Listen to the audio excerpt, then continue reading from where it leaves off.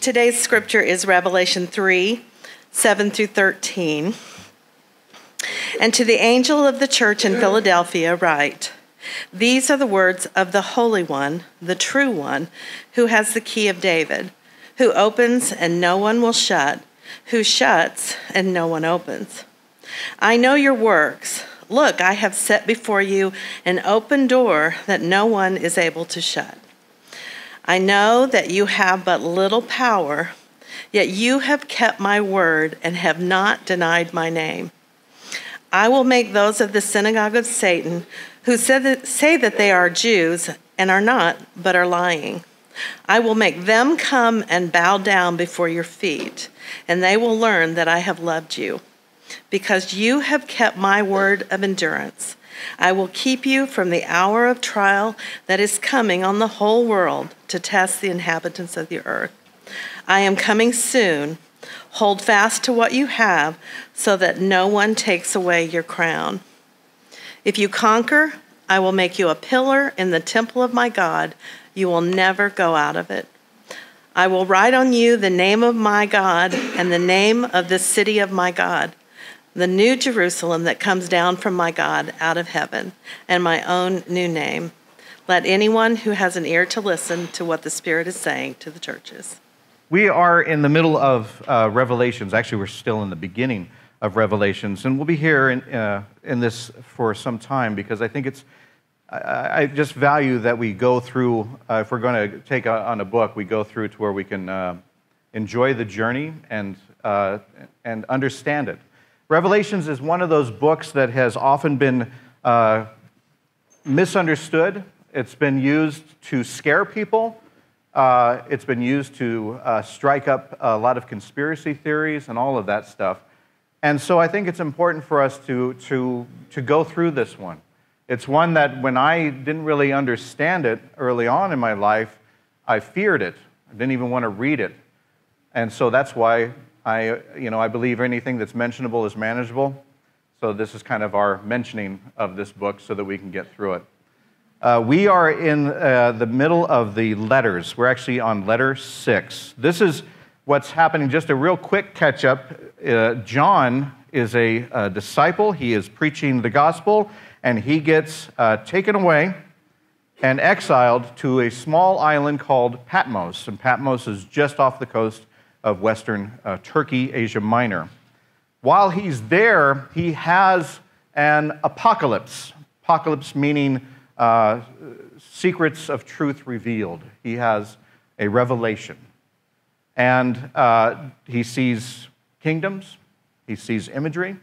He also sees Jesus. Jesus instructs John to write this letter of what he sees, but also to write specifically 7 letters to 7 churches that are currently in Asia Minor. Philadelphia is in Asia Minor. It's not in the United States yet. This is actually what it looks like, a bit of it today. It's a thriving community right now. But Philadelphia was founded in Antiquity. It was a long time ago. Can't speak that word today. It was conquered by the Ottomans in 1390. It's now called Al-Shahar. The ruins here that you see there, this is from a church called St. John. This is homage to the St. John that we assume is writing this letter. And this is an inaccurate, if you're looking for the church of that day, this is actually a church ruins that was of a church that was in existence about 100 years later. And so we don't have really any ruins of that specific church that John's writing to in 96 CE. We'll talk about this a little bit in a little bit, but Philadelphia and the region, including in times today, but back then they suffered a great deal of earthquakes. And so archaeologists continue to this day to dig and find different things, uncover different things, and all that kind of stuff. But a lot of it is buried under so much rubble. It's believed that this church may have even been built on top of a church because that was kind of the tradition at the time. So a lot of people think that the church that we're talking about is somewhere still under there. And so I'll keep you posted if I hear anything. Now, the one thing, the reason that we hit on this and the reason that we like to go through different passages from this is because, like I said, Revelation is something that a lot of people have taken out of context, and they have used it in bad ways. You can go down a lot of rabbit holes if you type in different things from Revelations. Is revelation. I keep saying plural. It's actually revelation. And there's some things in this letter. I'm just going to start out here with some of the things that I want to point out. First off, he starts the letter, these are the words of the Holy One, the true one, who has the key of David, who opens and no one will shut, who shuts and no one will open. Now, if you start out with that passage, you're going to find a lot of people that say, oh, there's codes to all of this stuff. What's the door and everything like that. If you ever are on a page and they start talking about the Bible as having secret codes, please move on, because that is not what the Bible intended. That actually has more in common with a group called Gnosticism, where the early churches did not acknowledge them. They were a church that wanted to make conspiracy theories and secretive and all of this kind of stuff as part of the worship of Jesus. That's not what this is about, and that's not what the Bible is about. So anytime that you see codes or anything like that, just try to ignore it. We have to put ourselves in the first century. We have to go back in time and imagine the people, the original audience for this. We have to understand the culture. We have to understand what was going on. It's very, very important, and that's why it's so important for me to send us not only in that time, but to read the entire thing and not just pull snippets out of it and stuff like that, because we can do damage with stuff like that, and I'll show you some of that stuff a little bit later here. But when he talks about this saying, these are the words of the Holy One, the true one, who has the key of David, who opens and no one will shut, who shuts and no one will open. Today we look at that and we think, oh, that's mysterious. But the first century church would have understood that greatly, because they understood the Old Testament. He's talking about Isaiah 22:22. I will place, it's almost exact, I will place on his shoulder the key of the house of David. He shall open and no one shall shut. He shall shut and no one shall open. This is a time when the prophet Isaiah is confronting kings that were self-focused and not worshiping God. And he's saying the key of the kingdom that you think that you have will be taken away from you. And I'm not just talking about the door to some building. I'm talking about the kingdom of God. And so there are rulers throughout time that God allows, but sometimes God doesn't approve. This is one of those times where God is saying, this person's thinking about themselves, he's not thinking about me, and Isaiah comes in to confront. And so we have to understand that Jesus is always about setting things right. Not about condemnation or punishment, but setting things right. Jesus will find this, Revelation is going to get weird, and we're going to go down a road there where you're just going to go, that's weird. But I want to put the theme right into your head here. Jesus' fight, this whole book, the theme is God overtaking evil. It's God overtaking evil in the final blow, just finally getting over with it. Jesus at this time knows that we live, just as they did in the first century, that we're all living in this time where evil still exists. Okay? And this is another example of where he's talking about when we pull ourselves away from God, we pull ourselves away from all of those things. And so it's all about this journey of setting things right. And that's what he's talking about there. So that's one thing that's been used as a mystery that we have solved. So congratulations. I feel like Matlock up here. I know that you have, this is another one, I know that you have but little power, yet you have kept my word and have not denied my name. The funny thing about this letter is that if you've been joining us and if you want to look back and catch up, you can go through our YouTube page and find all of the ways up here. But this is a letter that he's not criticizing them. A lot of the letters, he says, you're doing some good stuff, but here's the things that I have a problem with. With Philadelphia, he doesn't have a problem with it.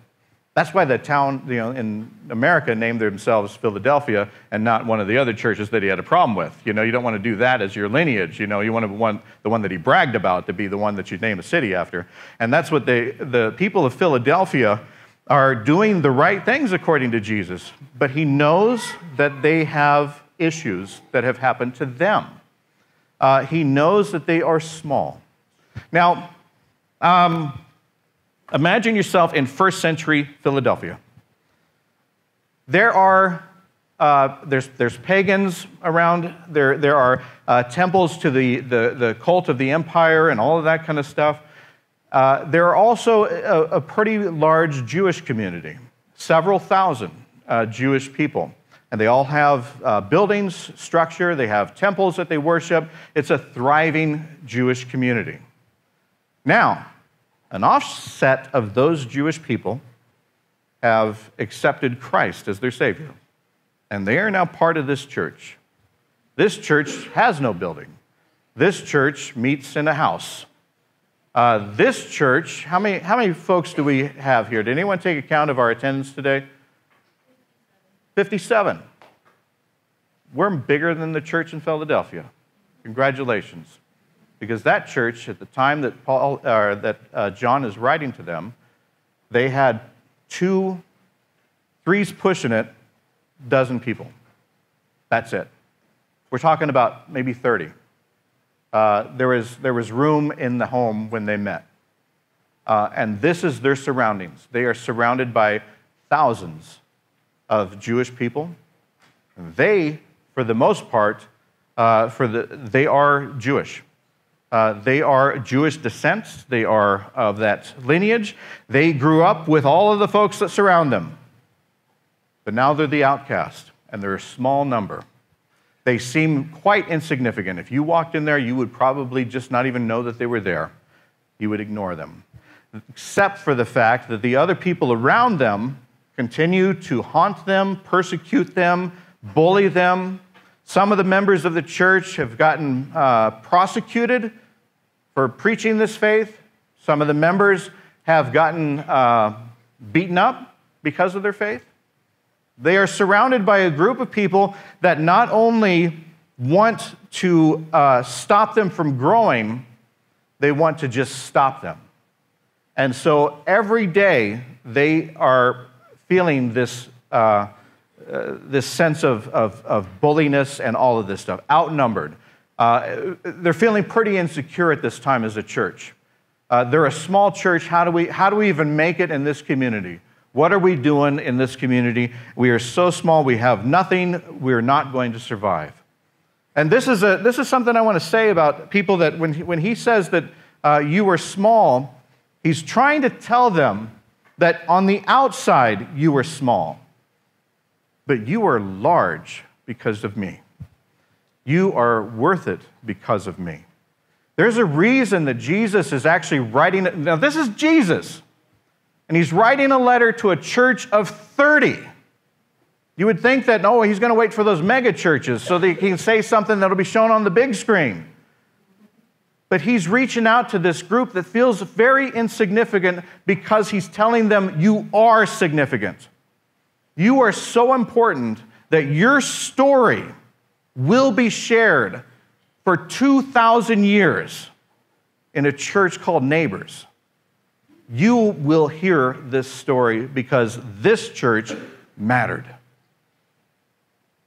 That's what we have to hang on to, and that's what we have to listen for. And all the small churches that are out there, I want you to hear me. You matter to Jesus. You matter. He knows that things are hard and things are going against you at times, but you make a difference, so much so that it's in this book in 96 CE of this church must stay the course. Must stay the course. Now, we get into some damaging words here. He says, I will make those of the synagogue of Satan who say they are Jews and are not, but are lying.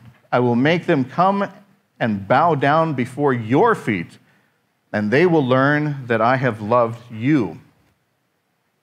This is one of those out-of-context things that hate groups of all kinds have used to say, see, God doesn't like Jews, so we shouldn't like Jews either, because they're the synagogue of Satan. Again, we're pulling stuff out of context, and again, we have to put ourselves in the first century. This is not a Christian versus Jew thing at all. Christianity was not at this time even really known as Christianity. It was, for many of the folks that were in this church in Philadelphia, it was Jewish. Jesus was the answer to the prophecy. He was the chosen one. They didn't change their faith. They just kept going in it. That's it.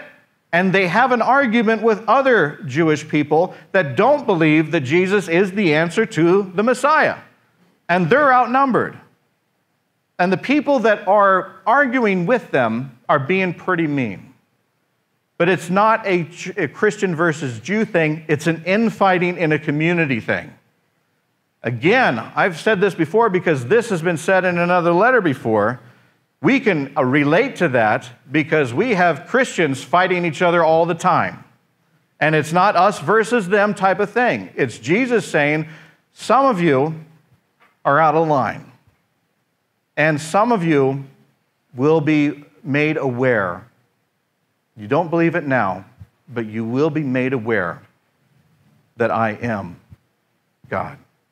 I am the one. He's encouraging this small group of 30 people that keep going because what you are believing, what you are following, what you are living out, even under persecution, you are right. I want you to know you're right. I am who you say I am. And I want you to remember that. You're a small group, but I am with you.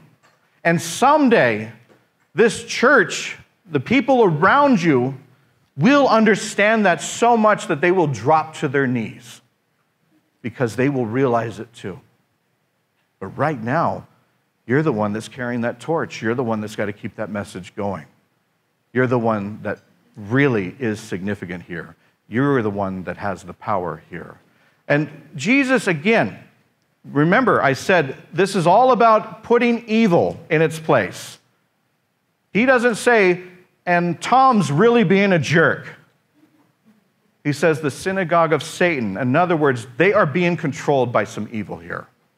They are being sucked in to something wicked. And I'm going to set this right.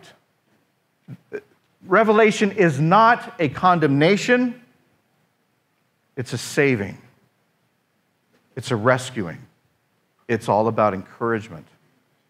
And for the people of a church that small to think that they even are acknowledged, Jesus is saying, not only do I acknowledge you, he says, if you conquer, I will make you a pillar in the temple of my God.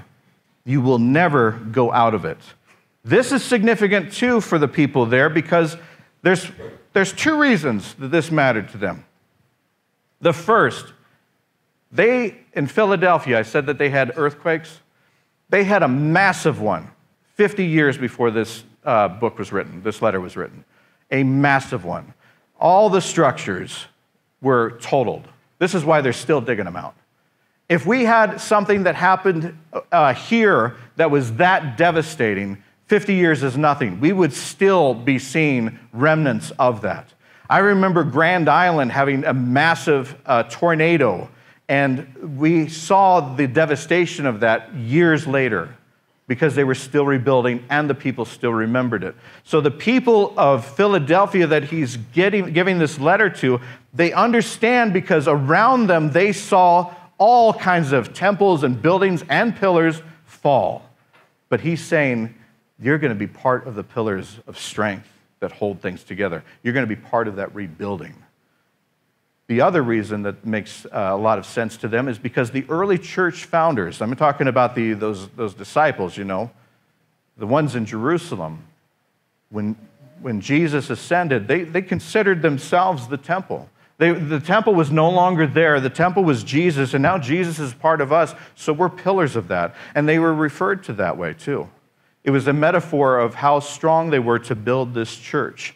Now remember, this is an insignificant church all the way in Philadelphia here, and they're thinking, but wait a minute, those founders, those were the big guys.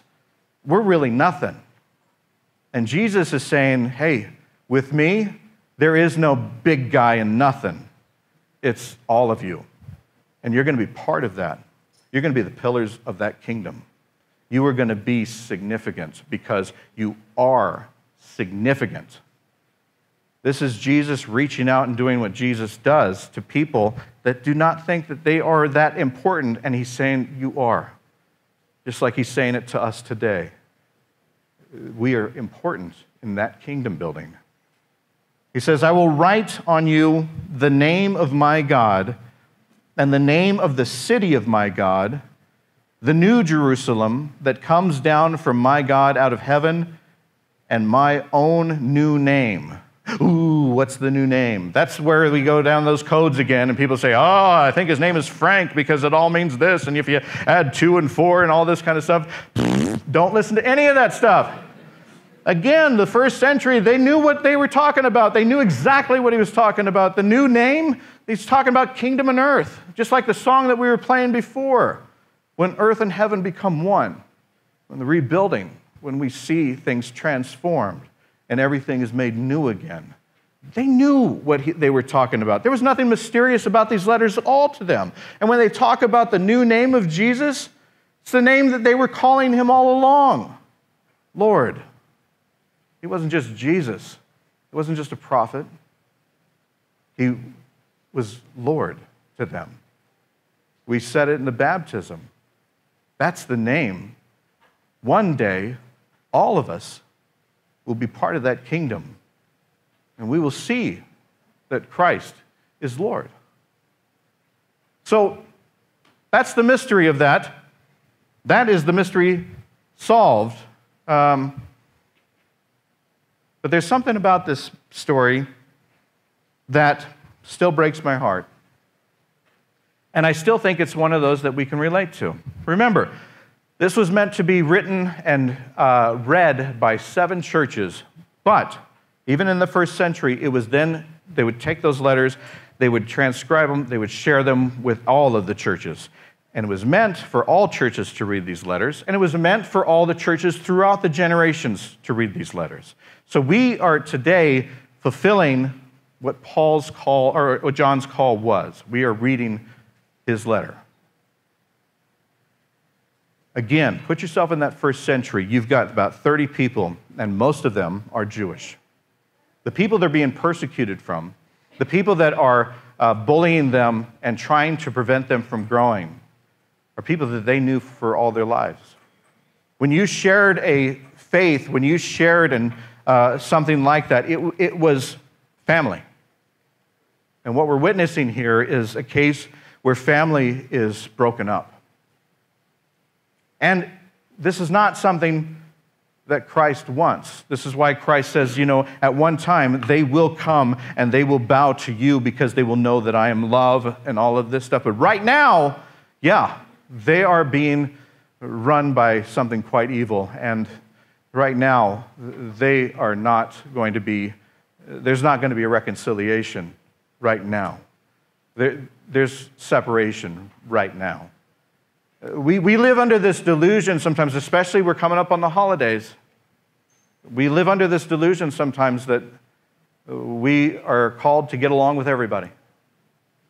When the Bible tells us again and again that sometimes that just doesn't happen. We're to love everybody. We are to love everybody. But sometimes we're separated.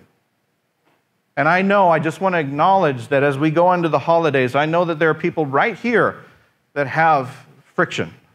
The holidays to them are something that just kind of brings up anxiety. They get the little hair sticking up on the back of their neck and they worry about whether or not they're going to talk about a certain subject or anything like that, or whether that person's going to be there, or if they can just get through this. They start watching the clock when they pull into the driveway.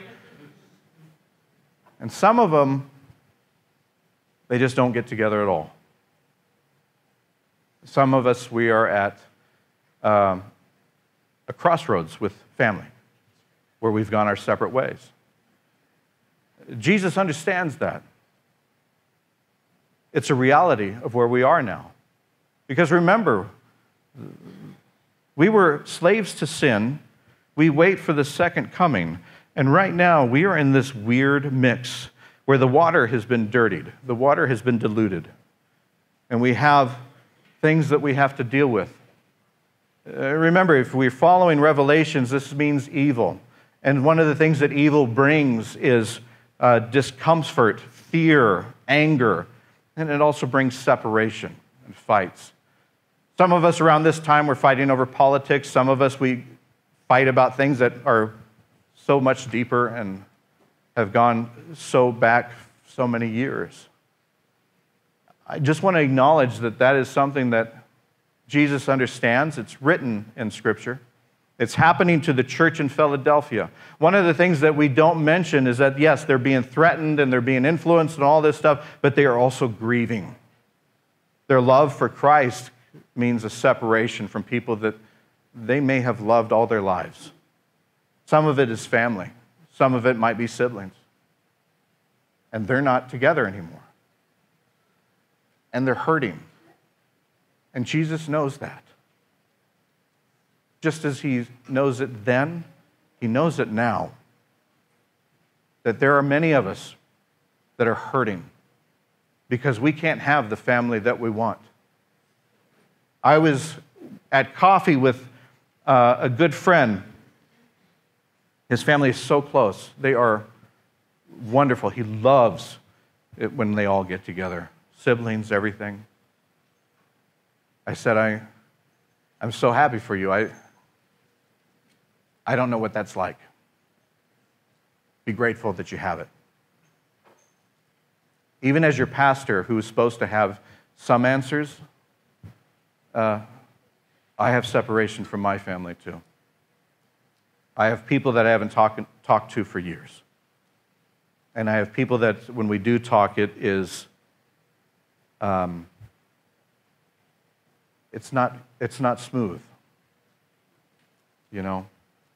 There are things that have been done on both sides for so many years. I don't know if anybody even has the right answer of what went wrong. But I do know that there are holidays and get-togethers that for years I've not attended. And so I get that. It hurts. It never stops hurting. I have a family member that is very, very, very close to me, or was. I've known this family member since birth. We don't talk. And I found out this week that he's dying.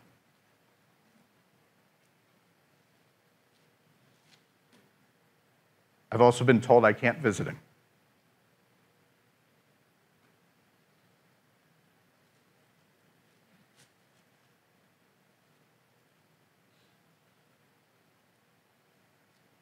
It's devastating.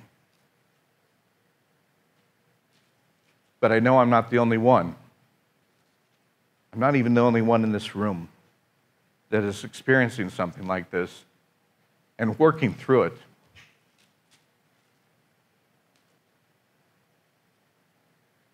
And Jesus knows. Just like the church in Philadelphia, that some of us are grieving. And he says, you might think that this is small. You might think that this is insignificant, but I want you to know I am here with you. And you may not experience it now. You may not experience it in what you define as maybe your lifetime, but I want you to know that things will be made right. Stay the course. Things will be made right. And if I need proof of that, because sometimes you do, I look at you guys. One of the reasons why we're here as a church is the same reason that the church, those 30 people in Philadelphia were.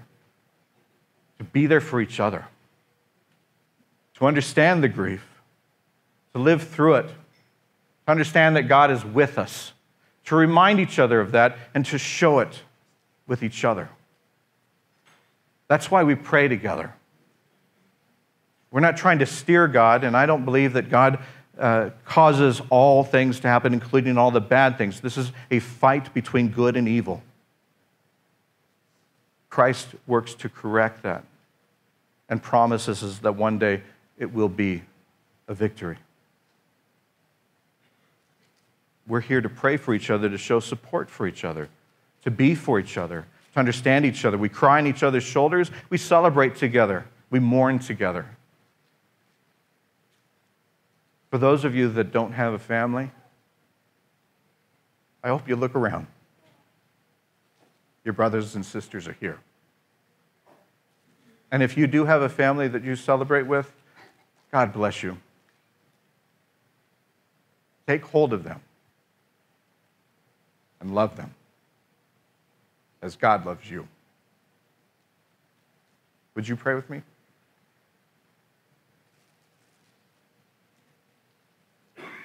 Dear God, we give thanks for everything that you have given us. We give thanks for all that you are. In the chaos, in the sadness, in the yelling, in the screaming, in the separation, remind us you've never left us. Let us hear your voice today. Maybe it's through a song, maybe it's through each other. However it is, remind us you're there. And remind those that we may be separated from too, that you love them as well. And may we continue to love all. In Jesus' name, Lord, we pray. Amen. I know that the people of Philadelphia would have hard days. They'd have hard weeks. And I bet they looked forward to every time that they gathered. It's been a tough week for me, as it has been for some of you. Thank God we have this church. Love God, love yourself, love your neighbor. And I mean that.